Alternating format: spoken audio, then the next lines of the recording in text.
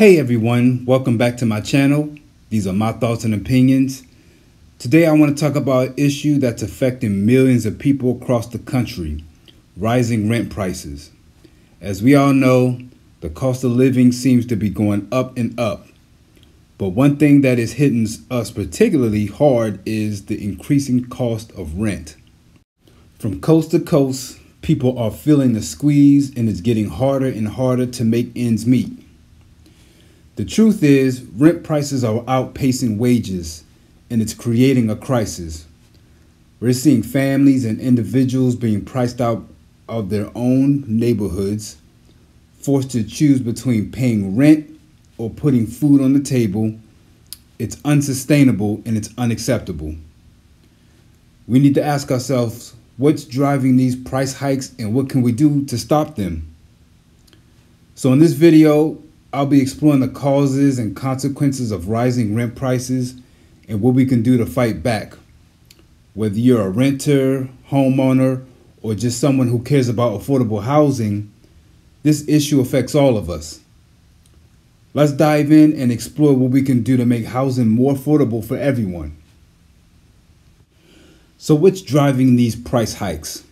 Well, one factor is gentrification. As wealthier people move into previously affordable neighborhoods, landlords see an opportunity to cash in and raise rents.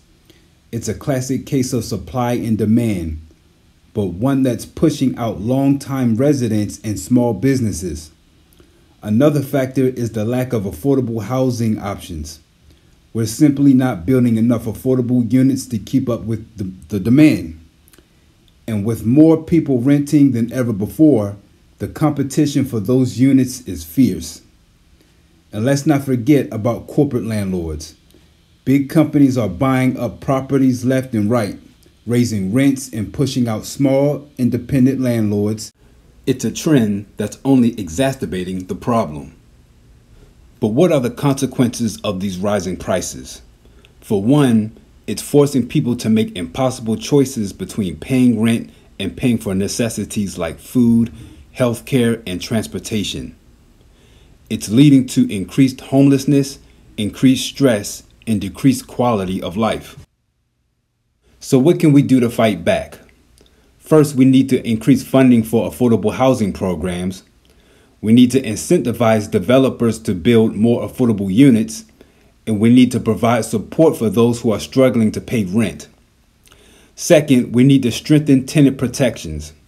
We need to implement rent control measures, and we need to make it harder for corporate landlords to push out small, independent landlords.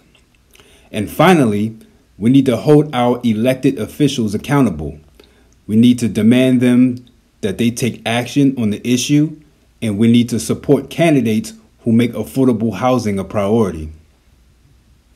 In conclusion, the rising cost of rent is a crisis that affects us all.